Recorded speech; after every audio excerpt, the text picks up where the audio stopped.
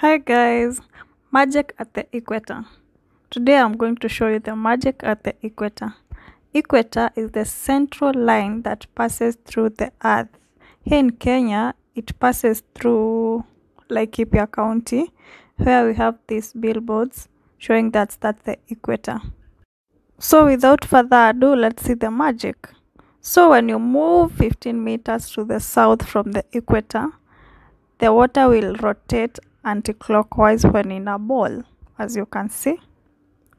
Also, when you lift the ball up, you will see the water spirals that will move the same direction as the water. That is the anti-clockwise direction, as you can see. This guy is trying to explain to us. You can see the spirals of water rotating anti-clockwise. And if you were in the equator, he says it could be flowing in a straight line. Then 15 meters to the north from the equator, the water rotates clockwise. Those two sticks that are in the ball are just for easy visibility of the rotation towards the direction the water is rotating. You can see this is clockwise when you are at 15 meters to the north. When he lifts up, the spirals are clockwise.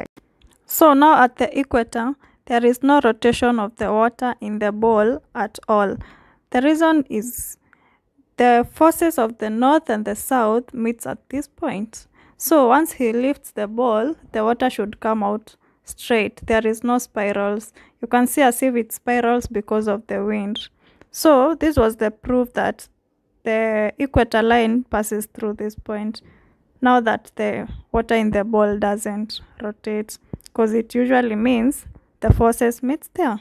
So thank you guys for watching. Remember to like, share and comment, and also subscribe. Until the next video, bye bye and stay safe.